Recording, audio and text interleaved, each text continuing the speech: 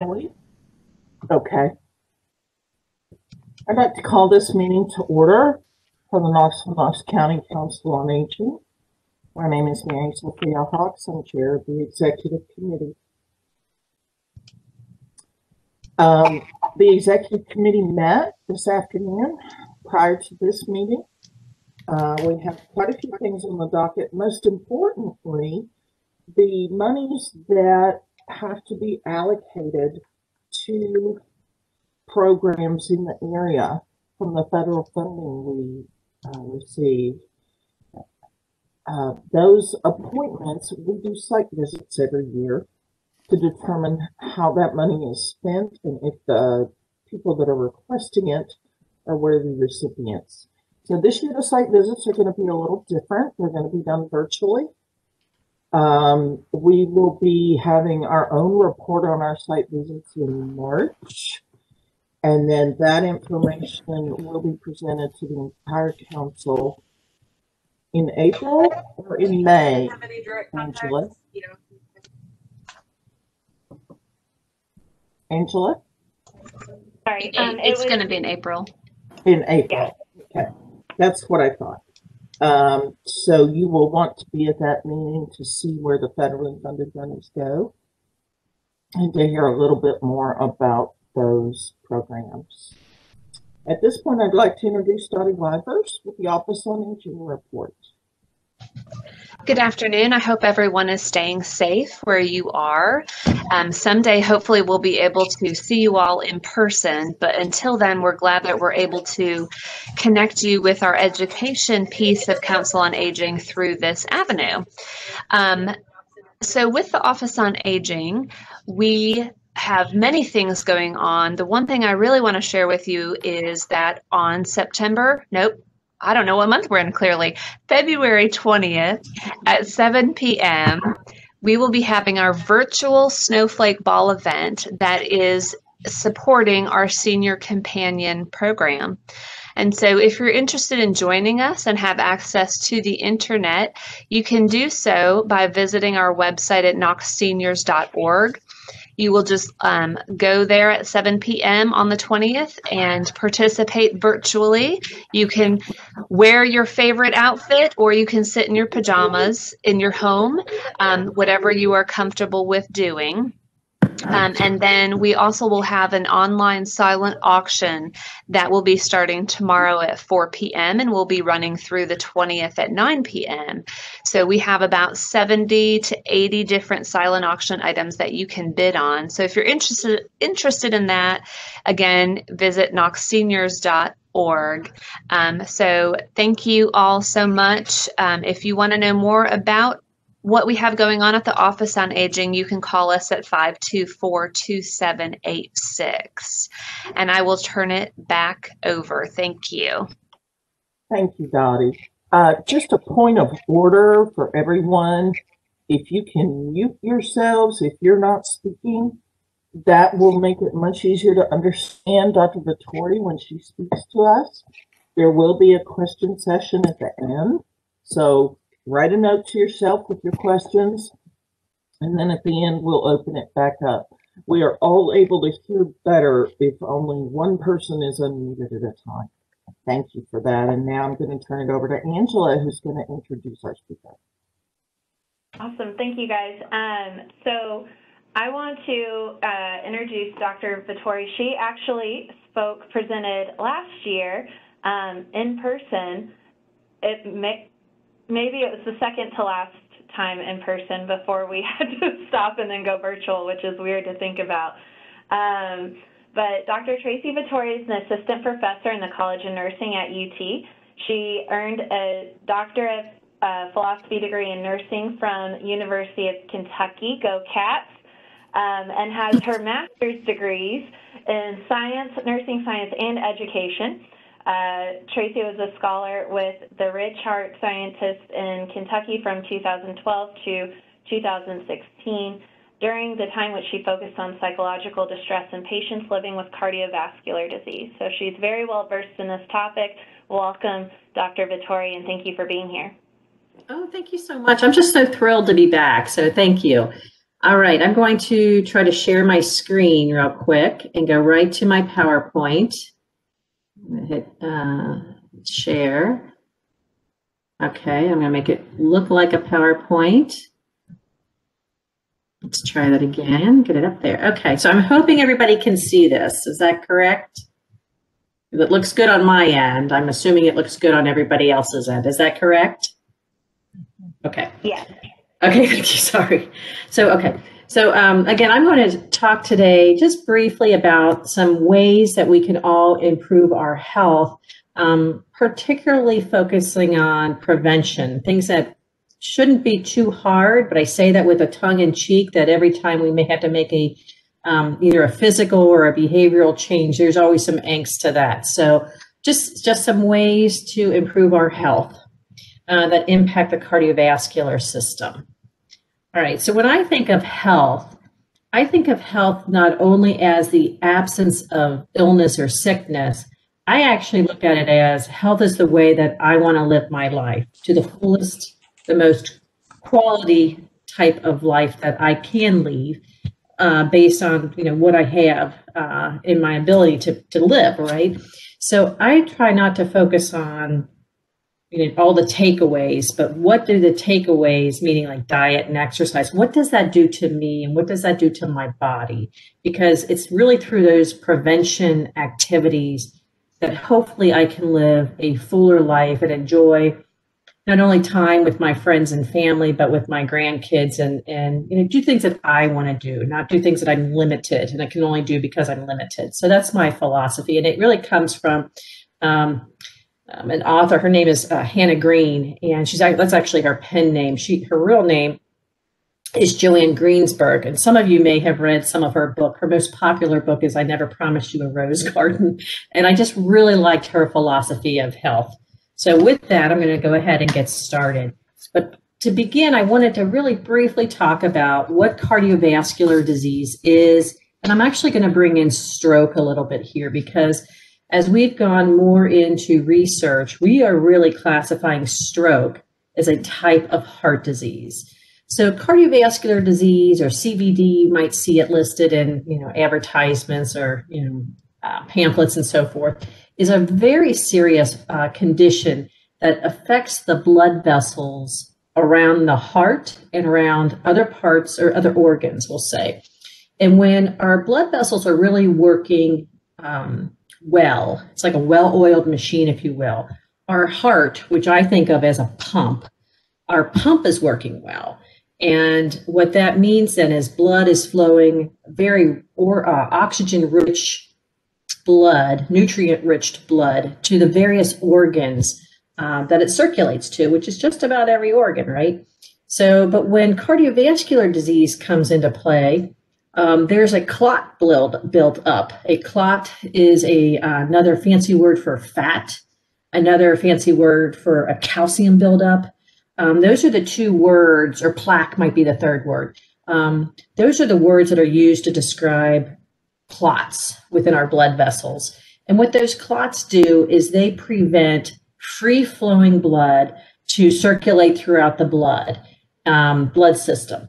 And so what happens is that if there's a narrowing of the arteries, you might hear folks say, that indicates that there's some buildup in the blood vessel. And so it narrows down the blood vessel. And so the blood that's trying to pump behind that clot, or that clog in the drain, is really working the heart really well. So the muscle behind all that is having to work really hard to move the blood forward. And so sometimes you'll see people will develop heart failure or cardiomyopathy, which are some diagnoses relative to the hypertension, because it's really, you have to use a lot of pressure to get the blood through the heart, through those narrowed arteries. So not having good constant blood flow throughout our body can cause serious illnesses and in fact can cause death.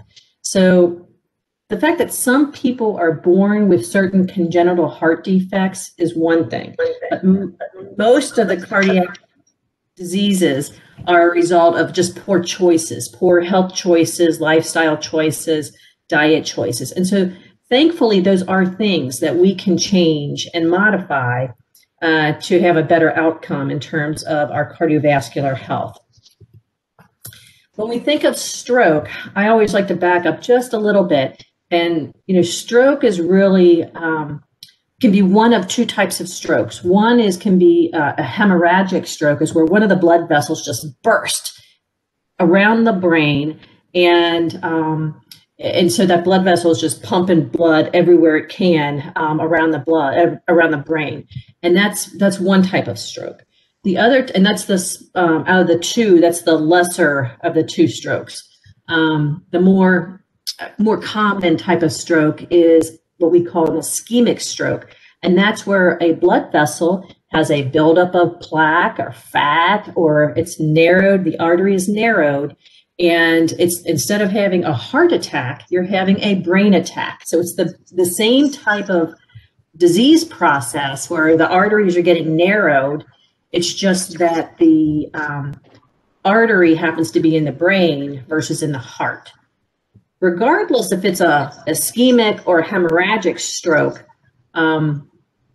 the outcomes can be pretty devastating. Some folks will have absolutely no problems recovering from a stroke. More times than not, there is some type of disability that comes from a stroke. And that can be, death right off the bat. If that's the hemorrhagic stroke, that tends to be more caustic right at the beginning. Or it might be difficulty swallowing or speaking, or maybe limited with one side of the body. Things like that. It could also be that the person hears and understands what an individual is talking about, and they can understand that, but they can't respond appropriately. Or it could be that they speak fluently, but they don't understand the question being asked. So different types of aphasia. But when you brass tacks that down, stroke is a type of narrowing of the arteries, which is the same as cardiovascular when you think of the heart. So instead of a heart attack, it's a brain attack. So that's why the American Heart Association is really bringing in stroke as another disease within the cardiovascular space. So when I'm talking about these prevention strategies today, think about them not only from a heart standpoint, but from a brain standpoint, as far as how that might affect your life, right? So, there are there's probably more healthy behaviors that are known to positively influence health. And so when I think about, and I talk to patients and I talk to my own parents about, what can they do to minimize their risk of having poor outcomes in the cardiovascular diseases or even stroke. And these are the top ones that come into play over and over and over again. So when I look at this list, most people try to list them from one to, this happens to be a list of 7, a list of 1 to 7 of what they would say would be most important to their health. And from there, try to devise a scheme in terms of how to focus on them. But I have to share that although we hear that certain behaviors are more important than others, we really know that being at a healthy weight and eating right and regular exercising is really important. But research is actually showing that if you can modify 2 to 3 to 4 of these, you actually get a bigger bang for your buck.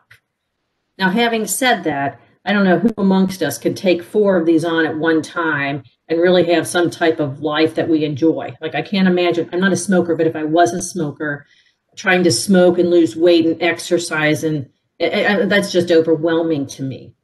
What I do think is realistic is looking at this list and saying to yourself, what is kind of low-bearing fruit? What is an easy thing for me to do? Not that any of them are easy, but what is it that I can do? And maybe focus on one of those for maybe a few months and then bring in a second one a few months later and try to focus it that way.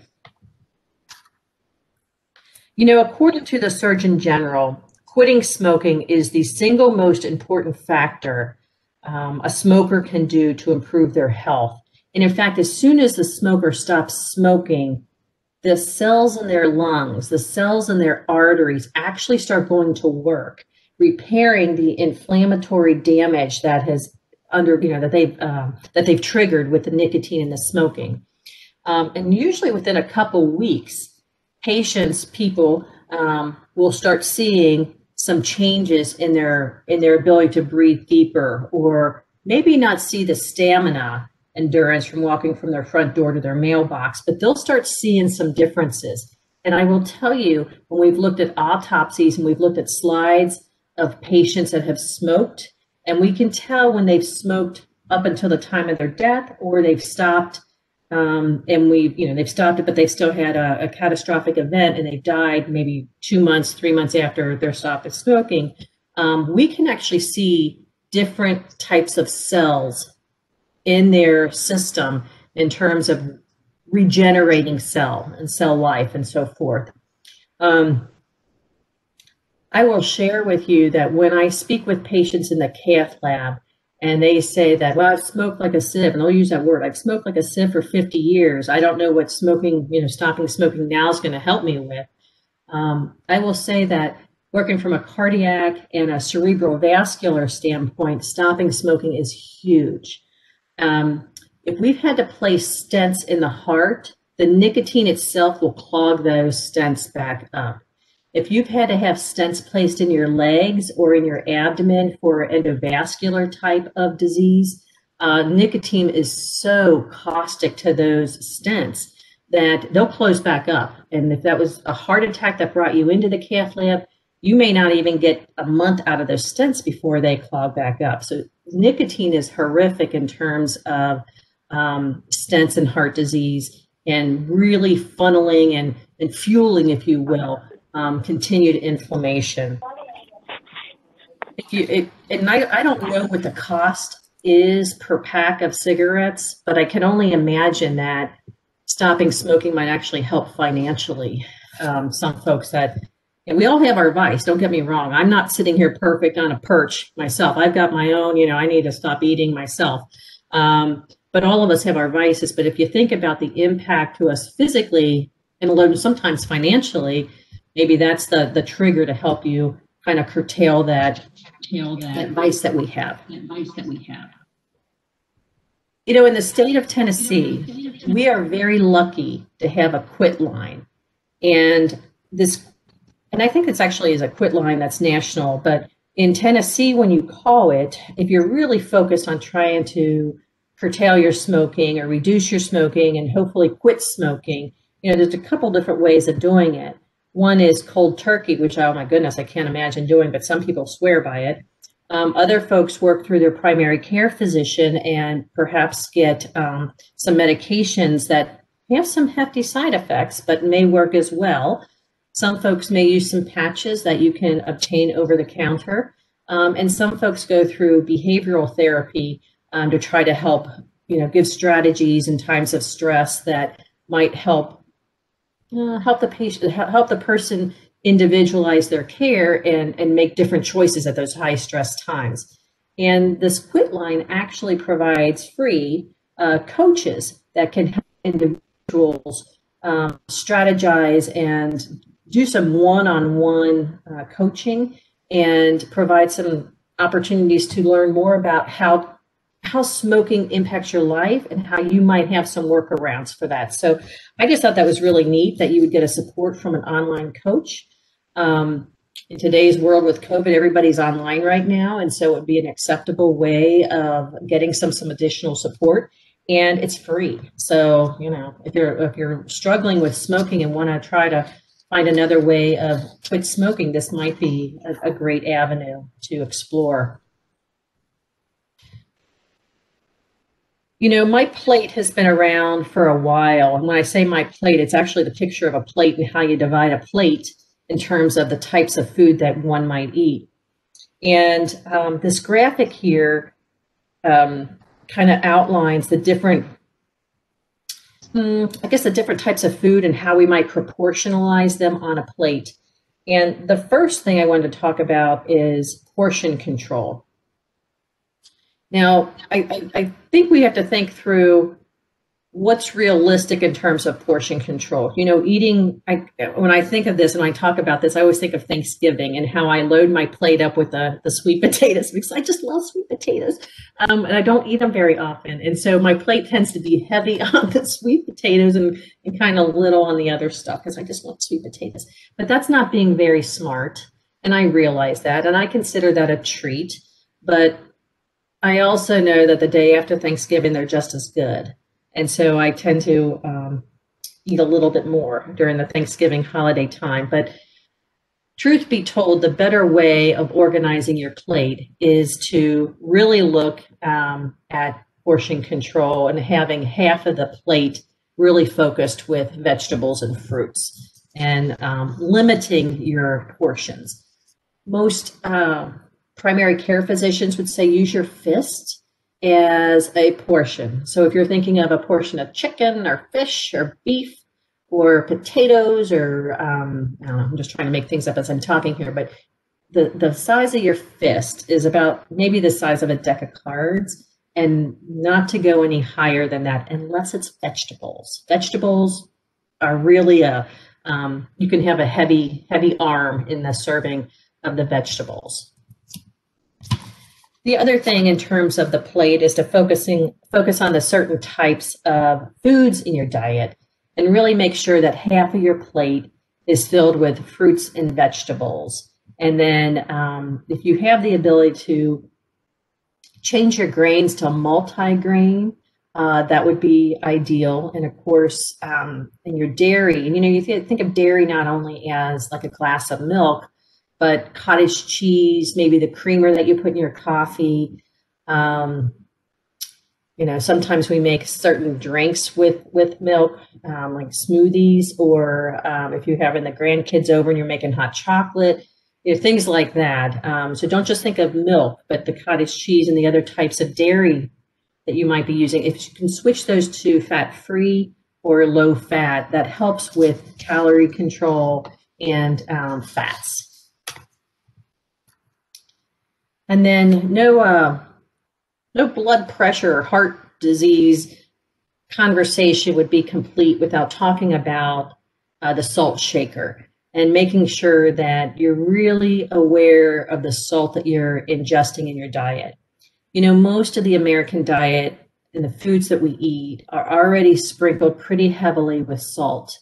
And so it doesn't take many foods for us to get our daily allotment of sodium. So really putting extra salt on your meals is really instigating issues. If an individual is already taking blood pressure medicines, adding more salt through the diet could be very, very, it's not a smart move. And the reason I say it like that is because if you're taking Lasix already, and you're adding more salt to your food, you're going to retain more salt. Your Lasix is not going to be very effective. If you're taking a blood pressure medicine like losartan or hydrochlorothiazide, or I'm trying to think of the other ones that, lisinopril, those blood pressure medicines actually work through the kidneys. The kidneys secrete and retain salt. And those medications that you're buying and you're taking, the purpose of that is to kind of limit the minerals the kidneys are absorbing, and they want the kidneys to excrete them so that the salt doesn't stay in your blood system, so it doesn't increase your blood pressure. But if you're shaking on the salt on the side, you're canceling out your medications. So that's why I say it's not smart, because you're actually like, why are you buying those medications if you're already adding salt to your diet? So think of it that way, in terms of your meal's already salted. You don't need to add any more salt. And I would encourage you to folks to drink more water instead of any of the sugary drinks that you might be wanting to consume. Water to me is kind of boring, to be honest with you. There's no flavor. And it's a hard turn to make. So I tend to drink more iced tea.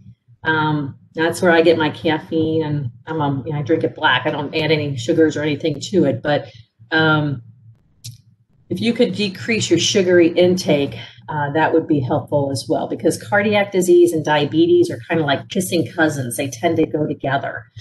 So if you've got an increase in sugar coming along in your diet, it's not going to take much for that sugar to cause more inflammation, and then that inflammation will cause some cardiac disease. As I was thinking about like healthy diets and where I could go to get food, I just recently become aware of how good Aldi's is in terms of organic foods and price points. I'm not trying to push, Kroger's or Food Lion or all, but I would look at, from a cost standpoint, where you might get the biggest bang for your financial buck, right? And there are some choices that are better than others. And so from a diet standpoint, from a plate standpoint, I think if you could challenge yourself and look at ways to construct your plate that way, that might be helpful. It's been well established that carrying extra weight has a negative effect on your health, and that actually can impact your sense of confidence and your sense of well-being. We also think about how chronic diseases and cancer rates come with being overweight, but there are also some other types of diseases that many people don't think about. Arthritis is a huge one, and I think about knees especially. The knees, you have the two different bones on the knees, and then you have that little meniscal pad, which is kind of like a shock absorber between the two. And as people gain weight, we squeeze that shock absorber, and the shock absorber kind of can blow, and that's a meniscal tear. And sometimes you have bone on bone. And when you have arthritis, boy, that's really, really quite painful.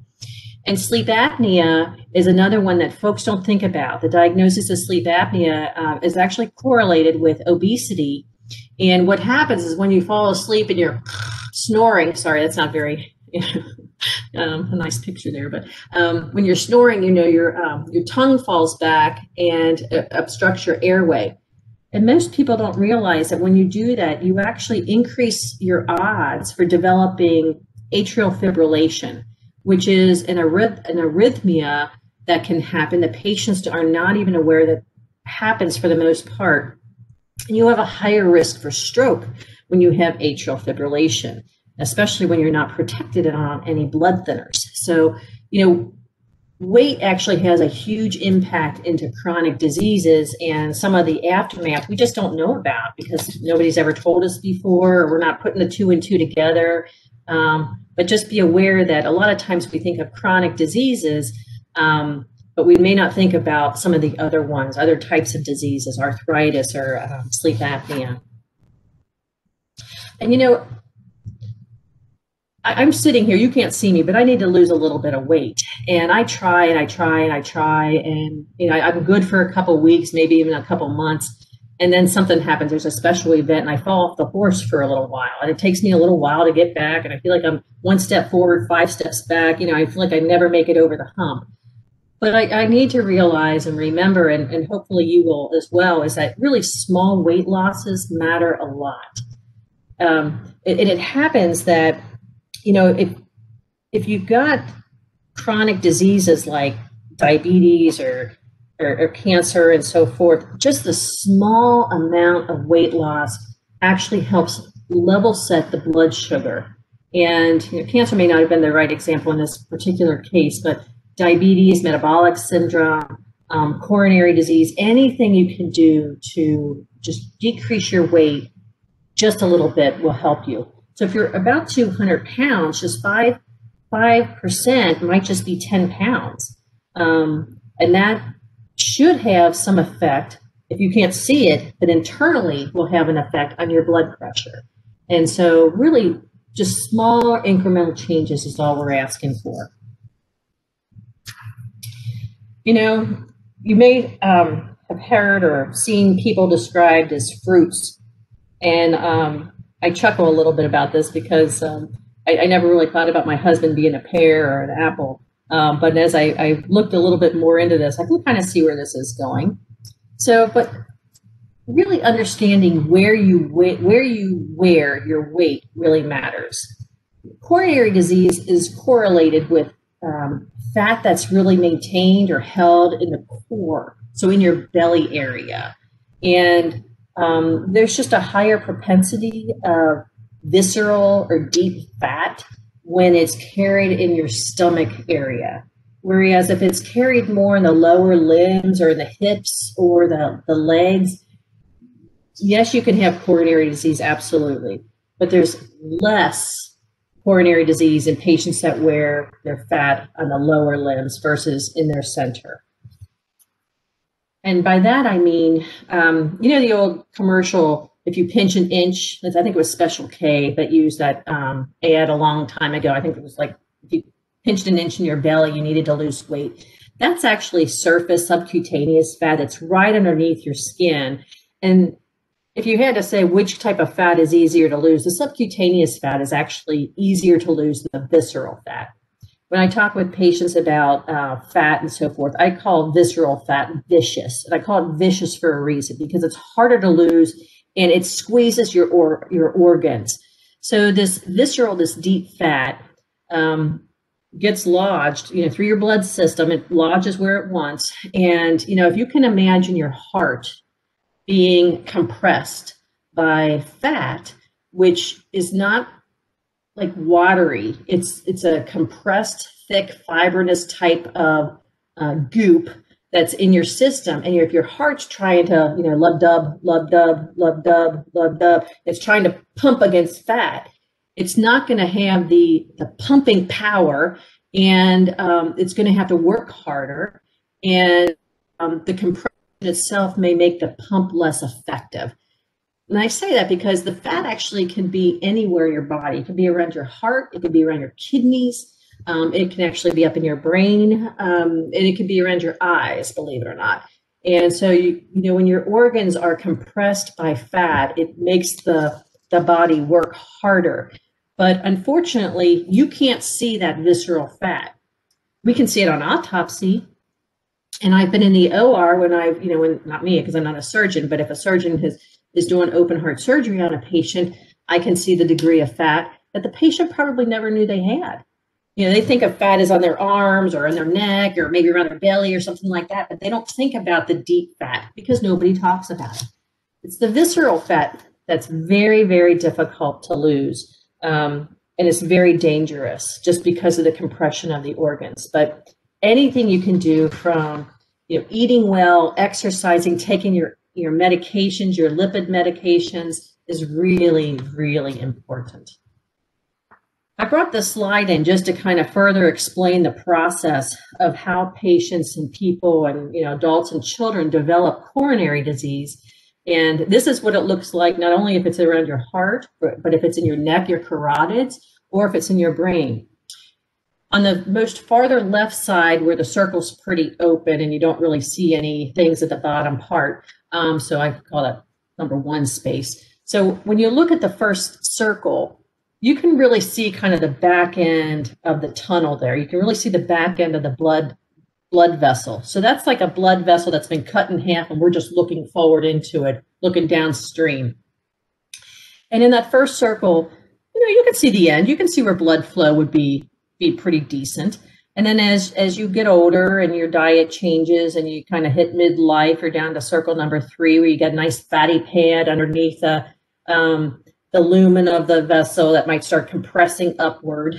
And then as you get into the fourth one, the fourth circle, you can see where you've really lost the full circle, the internal circle, to more of a half moon or a half circle. And you can see more yellow and more plaque and fat kind of compressing and limiting where blood flow should be more naturally going. And that's what happens is when the plaque builds up like that, the blood starts becoming sluggish. It can't get through the blood vessel. And so the heart has to pump a little bit harder to get it through the blood vessel, to get it to the vital organs.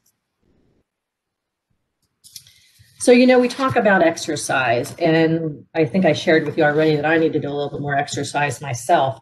The American Heart Association really recommends for us over the age of 60 to get about 150 minutes a week of moderate intensity aerobic exercise. They also say you could, instead of 150 minutes per week of moderate, you could do 75 minutes of vigorous. Okay, so if you haven't been on an exercise regimen for a while, that seems pretty extreme to me. So I would offer just start moving. If you could move around your subdivision, you know, when it's safe to do so, if it's not snowy and icy and so forth. And there's right now under COVID restrictions, you're not in a good, you know, big group of people, but under normal circumstances, if it's just yourself, or if it's maybe you and your significant other or something like that, your circle, your bubble, your consistent bubble, I think they use that coined word, walk around the subdivision, or, you know, even if you can just walk from your front door to your mailbox at the beginning. If you are able to drive and you're able to get to the mall and do the mall walking, you know, obviously you would have your mask on and take the protections and so forth. That would be a good start. Ideally, if you could get up to, you know, biking or swimming, you know, even low intensity activity would be better than nothing. I was just did a little bit of a review with two colleagues from the University of Tennessee, Dr. Anderson and Dr. Harris, and we were looking at patients that kind of rated their type of intensity, frequency of activity, and their ability to have, or I shouldn't say their ability, the outcome of having memory issues. And what we found was the more active you were, even if it was just a little bit of activity, the less memory problems patients had. So really, even just a little bit of activity will even take not only the heart into consideration, but memory, cognitive, you know, how fast you're thinking and so forth, have an impact with that. Strength training is also really important. I don't know many people that have barbells sitting around their backyard or in their family room, for goodness sakes. But I do know many people can open their pantry and see canned goods. And so you can use cans of beans, cans of peas, water bottles, tomatoes, and start looking at building some muscle. Any muscle building is better than none. What we're trying to do is convert some of that fat and convert it over to muscle. And slow, steady progress really wins here. So strength training twice a week is really important. I mean, obviously, if you've been very physically fit for years and you do have ankle weights and so forth available to you, hey, more power to you. But if you're just kind of trying to figure out what can I do that's in the realm of, you know, possibilities, let's look at that. What I share with some of my patients is even if you can't do any of that, you're limited for whatever reason, you just had a knee replacement, or, you know, you're recovering from XYZ and you just really want to do something, but you're limited. I tell patients, if you're microwaving something, or if you're, you know, cooking something in the kitchen, stand with your hands on the counter and start twitching, and I shouldn't say twitching, but flexing your ankles, and stand on your toes, and then maybe stand on your ankles, and then stand on your toes again, and then maybe start bending in a knee here and bending in a knee there. But, you know, have your hands on the counter to kind of balance you. Because what you want to do is obviously increase your flexibility, but also maintain balance. And I would be remiss if I didn't say any type of exercise program really needs to be in concert with your primary care physician, making sure that, you know, he or she is, I should say provider, not just necessarily physicians, but providers, to make sure that he or she are well in tune with what your goals are, number one, but to see what they can do to help you. Okay. This is what I see in the cath lab, is that patients will say, yeah, I'm working out. And then I sit there and say, okay, well, how much are you working out? I don't care. Just tell me, just give me a number. And then the family is there at the bedside saying, yeah, he doesn't work out, or she doesn't work out. I don't know what she's talking about. And it's usually either the spouse or the kids are ratting their parent out. That's usually what happens. I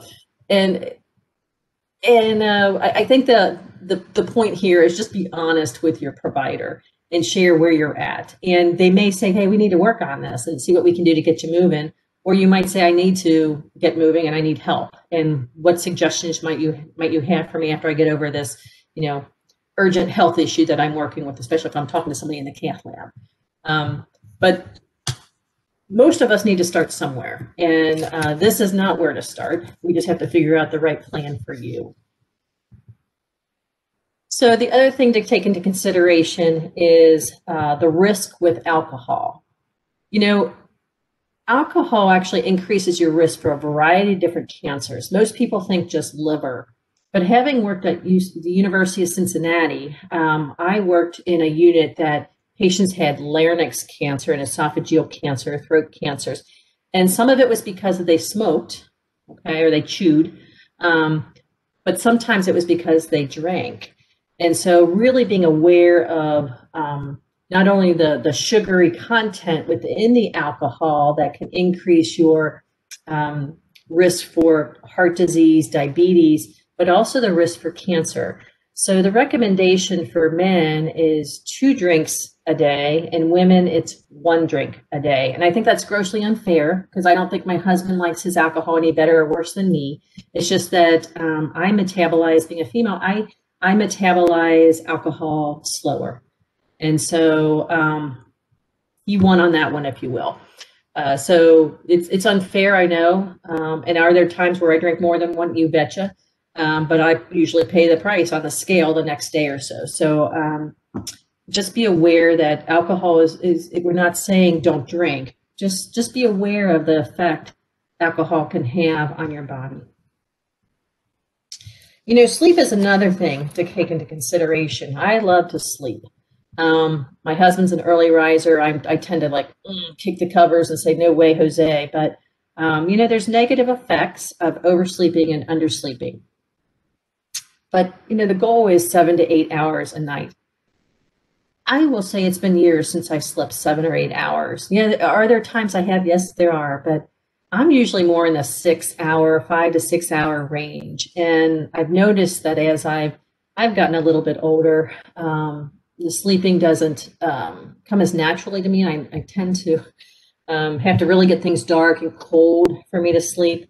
But, you know, sleep can affect your health and your cardiovascular health quite a bit. Actually, not getting enough sleep, not oversleeping actually is correlated with overeating, believe it or not. And not getting enough sleep is related to concentration issues and higher anxiety and depression. So be aware that sleep has negative effects. And if there's anything you can do to improve your health, that's good. Trying to think if there's anything else there on the sleeping side.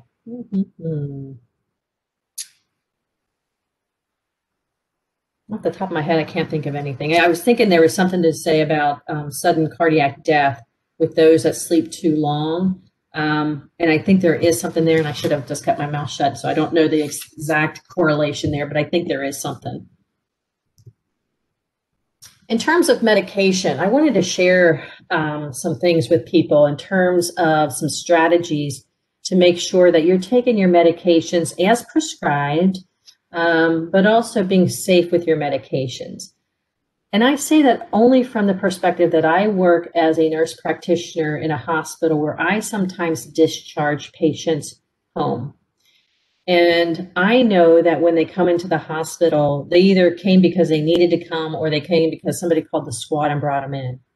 But eventually the patient or their loved ones will bring in a brown bag with all of their pills in them, or somebody will have a sheet of paper, an index card of something listing all their medications. And I say that because what we do with that information is we upload that information. I mean, we literally look at the bottle and then we type in the computer what you as a patient are prescribed. And so at the time of discharge, you're ready to go home, we look at what you brought us and what you're on at the hospital and try to reconcile those differences, right?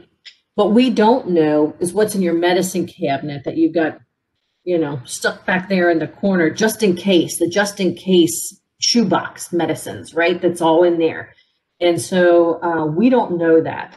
And so what I have patients work with is the pharmacist. I consider the pharmacist your protector from me, because what I don't want to do is prescribe something that I don't even have visibility that you've got at home on your bathroom shelf, right? That's not in that bag and list.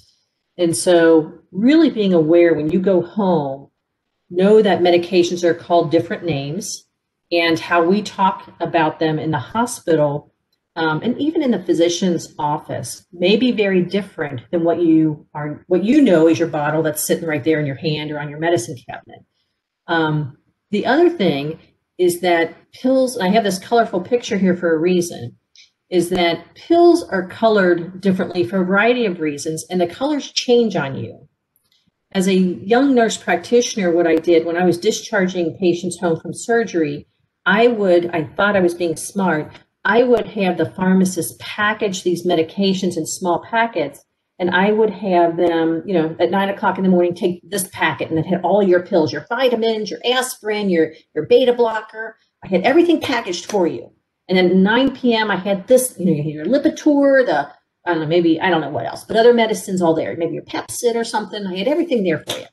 What I did not realize, when you're home, your heart rate might go up or down, your blood pressure might sink, you may need to take a double dose of Lasix.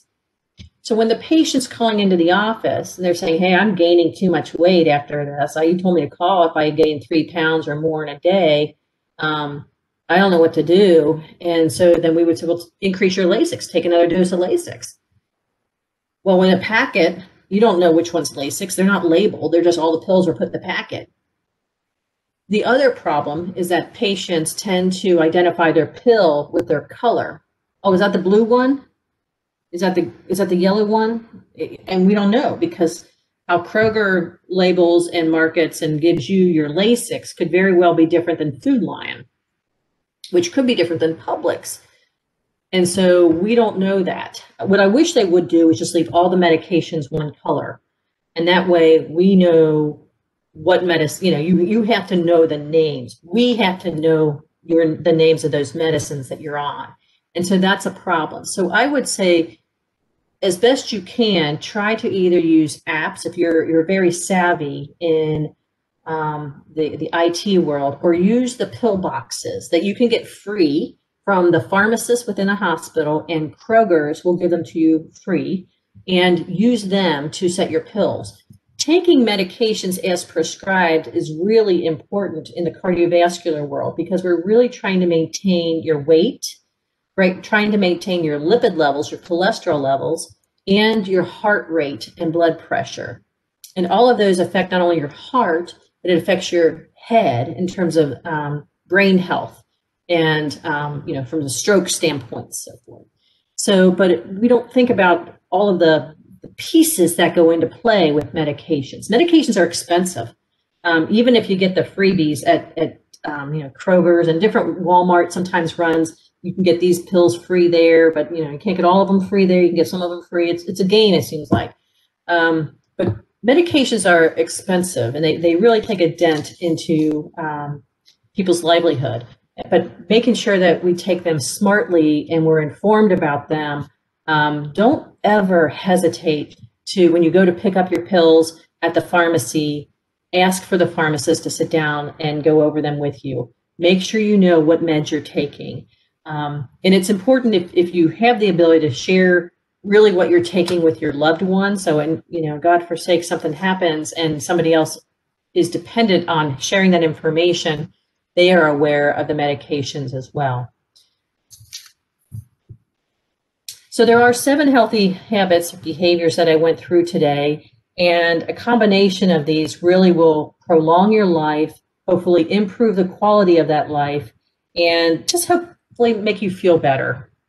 So the question I have for you is, which of the 7 will you make as a priority to improve your health?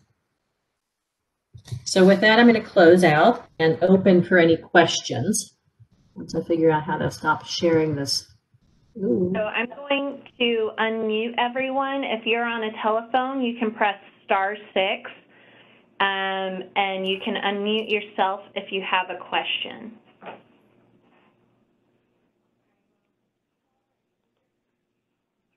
I have a question. I'm not on any, I'm 67 and I'm not on any medication. I do take vitamins, and my doctor told me to stop because I have been taking like the 81 aspirin. Mm-hmm. since I was probably about 55, my doctor just told me to, because of my age, I should start taking it. But now, of course, he's retired and all that stuff. And the doctor that I have now told me that I need to stop taking it. And so I quit taking it. So he said the new recommendation is that it's not good for you. So yeah, you're correct. The guidelines right now is unless you have a specific targeted rationale to take it, they are saying not to take it. Does that make many of us in the healthcare field kind of queasy in the stomach? Absolutely. But right now the recommendations are to stop taking it unless you have like a cardiovascular reason to take it. Aspirin and any of the Plavixes, or I can't think of all the names, they actually, once you take one aspirin, just so you know, if you're taking it for a headache, whatever you're taking it for, it takes out over 50% of your platelets right away. And platelets regenerate on a weekly basis. So the platelets that you just lost because you took aspirin for your headache won't be replenished until the week after. They take 7 days. So if you have somebody chronically taking aspirin for a presumed preventative type of reason, you're really limiting that person's ability to clot if they get into a car accident or if they have some other types of issues. Your clotting factors are kind of prepared and managed by your liver. And so the aspirin really affects the liver as well. And so that's where that recommendation is coming from. We have used aspirin, really once you got over the age of 55, I think we started recommending taking aspirin, a baby aspirin, once a day from now to eternity. That's like statins. We recommend that for everybody. But we've really started chiseling back those recommendations because we've seen a number of patients get into scenarios where we can't stop the bleeding. I have one more question. Yes, ma'am. My cholesterol was like 209. Mm-hmm. And so, but my good cholesterol out of that was 93. So I asked my doctor, I said, so he told me I needed to watch it. I said, so what should I do to get it down? Since my good cholesterol was, in fact, he said he'd never seen one that high before. So, what's the recommendation, or do I need to worry? He said, well, just leave it alone for right now. So do I need to worry if it's that, but my good cholesterol, when those two are added together, is what put it over the top when it was off the chart high. So I would say your good cholesterol is actually protecting you right now from your over 200 total cholesterol. I would strongly encourage you to really watch what you're eating, diet control right now, and really watch desserts and alcohol. And I say that because the trans fat from the desserts and the extra calories and you wouldn't think calories and cholesterol from the alcohol, and I'm not sure if you're a drinker or not, you didn't disclose it, I'm just giving recommendations. But I would really watch, but I would really watch the fats and the desserts. And sometimes people have better results if they change from canola oil, like if you're cooking, to like an avocado or an olive oil. So using good fats will help you and give you better protection than canola oil, which is a cheaper, less protective, cardioprotective oil. And I say that avocado oil you can cook with, kind of deep fry with, just cook in the skillet. And olive oil doesn't cook in the skillet real well. A dash here and there, you can get some onions kind of browned and so forth. But from a pure cooking, if you're cooking something in the skillet, olive oil isn't really the best oil to use. Avocado oil is actually better. It's a healthier fat.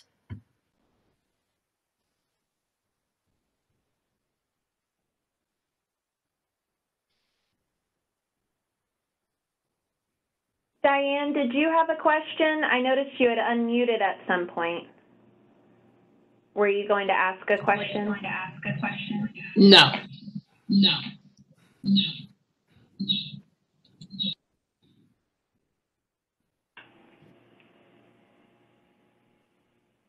We're good, you think, Mary Sophia? Well, Dr. Tracy, how's your mom? The last time you were on, you said that she had to have some surgery. How's your mom? You know what? My mom's doing much better. Thank you so much for asking. I had forgotten I had shared that. Yeah, she's doing better. She is. Yeah. Yeah, thank you. Good.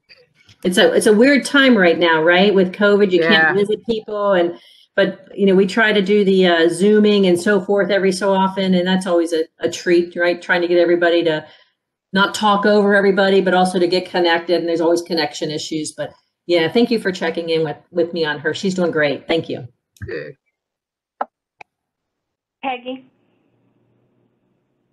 It's muted. Let me see.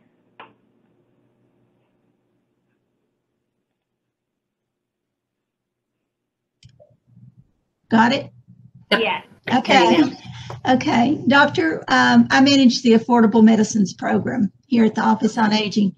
And what do you think about the newer branded medicines, like for the blood thinner and the insulin and these things that are costing over $100 a month?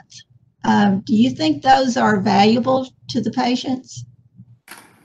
You know, that's a hard question. And I hedge on you here because some of those, give me an example. Let me ask you before I answer that question. What medications are you specifically targeting on this question? What about Eliquis? Yeah, so I think they've promoted it because since the affiliation with the atrial fibrillation. Yeah. So they're preventing that.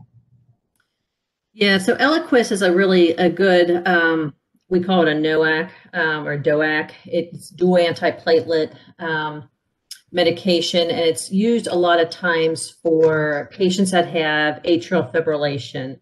And really, once you take 1 or 2 pills, you're totally, fully anticoagulated. So you're fully protected from stroke. That's what's the belief. Eliquis is the superiority of that medication was initially thought to be, that medication was more thought to be superior because it was protective of the kidneys. And that's what the pharmaceutical companies really touted as in terms of why this medication is better than some of the other ones, Plavix and so forth. I think there's a place for all of these medications, but I think there are really good alternatives to some of these medications as well. I'm trying to think of the one that my dad's on right now, and I'm blanking. It's not Eliquis, it's the other one. It's a 20 milligram tablet, and I can't think of it off the top of my head. Is it Xarelto? It is Xarelto, thank you. Okay. And I'm kind of leaning towards the Xarelto right now versus the Eliquis, because as I've looked at the studies on the Eliquis, yes, they did test on those patients that had kidney dysfunction, but they only tested on a small portion. Their numbers of patients weren't that large studies. They were very small studies. They were secondary studies. And so I'm not 100% convinced that Eliquis outranks the Xarelto right now. So I'm going to hold my weight on that right now, but some of the medications are more tolerable by some patients than others. And so I think that there's a place for some of these medications, but I don't think it should be a broad brushstroke. This is the medication that you need to use. I don't think that's the right approach. Thank you. What I have found in my practice is that for patients who are homebound, these medications prevent them from having to either somehow get in the car and get to someplace to have their cumulative level checked, or have a nurse come into the home and do a cumulative level check, because Eliquis and Xarelto and all of those don't require level checks. Mm-hmm. So a lot of times the doctors have switched to those simply because they know it's a hardship for the patient to get out and about. You know, and those are fair statements. And as more medications are being developed for rescue of those medications, what I haven't shared with the audience is those two medications are difficult because if a person who's taking one of those two medications get into a car accident, they will start bleeding, and the bleeding is pretty profuse. And trying to stop that bleeding can be very difficult. Now, both of those medications have rescue medications that we can give patients to get that bleeding under control pretty quickly, but they cost an arm and a leg. Whereas Coumadin, the old time medication, which works really pretty well still, has an immediate antidote to it that we can give and get the blood clotting under control. Having said that, Coumadin is not as good as the Xarelto and the Eliquis in certain cases, and so it's a decision point between those medications. But know that the risk of taking those more powerful blood thinners is that they're developing more and more antidotes to those medications, but they're still pretty expensive, and sometimes they're only available to certain emergency rooms. So if the ambulance brings you into one hospital because it happens to be the closest hospital to the crash that you were just in, where you reside and so forth, the antidote is at the other hospital, and they may or may not share it with that hospital. And so that's a problem. But that's an extreme circumstance. I grant that. But I think that there's a place for many of these medicines, but I don't know if it needs to be, everybody needs to be on this type of medicine. But I think you bring up a great point in terms of really looking at the individual patient and looking to see what's available. And getting patients out. Coumadin requires, weekly, monthly, especially if you're titrating blood samples. And that's, it's irritating. There's a cost associated with it, and it requires you to get out, right? So. Okay, I got one more question. This is a COVID question. Okay, I hope I can answer. Are there any medications or categories of medications that you think people should stop before getting the vaccination to maximize their immunity?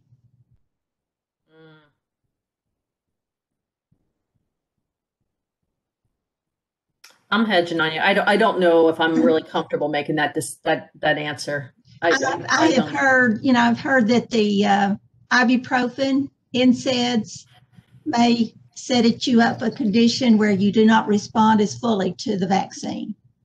So I didn't know if there's a resource yet on that. I know I'm not finding a lot of the answers to my COVID questions just because this is new territory for everyone. It is. And in fact, I had a caller last week who called, and she has a post-COVID condition.